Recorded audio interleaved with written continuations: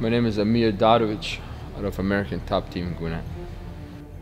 Nick, Predator, P. Rilla, representing Moab Fighting Concepts.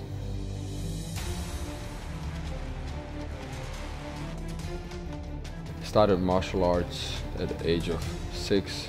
I'm originally from Bosnia, so that's where I started training. And pretty much been involved in martial arts my whole life. As an amateur, I finished off my amateur career 5-2. You know, starting off my pro career, it's been a little rocky, but I got back on track. Well, I asked for the fight. I saw he was looking for a fight on Facebook. He advertised on the NFC page. He was like looking for a matchup, and then he got on there and said, you know, don't mind if I do. I was ready to get back in it. January was a good time frame for me to get back in shape and, you know, pick up where I left off. And he called me out, man, we can get it. So I hit up Jesse, I said, man, go ahead and set it up. I thought it was a 100% trial, because you gotta realize nobody's gonna want to take a fight with you if they don't feel like they're gonna win. I got something to prove to myself. I really don't know Nick at all. We never met in person, I think. But I know that, you know, I know that I'm gonna beat that ass. This is my boy Nick right here. We practice every day hard, you know, right here.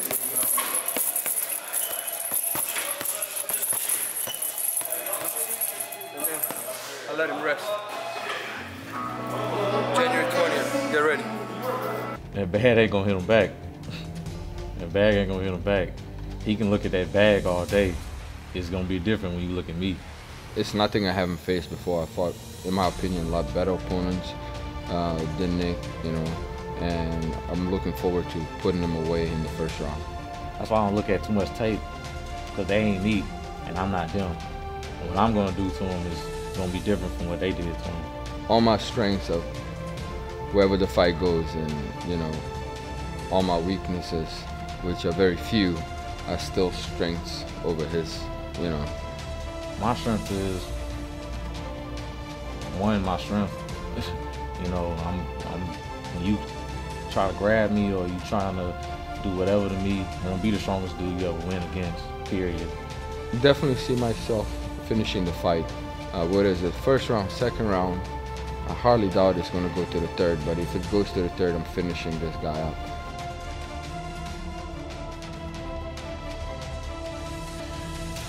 Just be ready, man. You know, be ready. A lot of people be like, man, I hope you come the best you ever been. I hope you come 100%. I hope you don't come 100%, because I want to have a highlight reel on you, 100,000. Nick, I'm really sorry about the hurting I'm about to put on you. You know, it's no hard feelings, but you're in my way and I'm gonna steamroll right through you, buddy.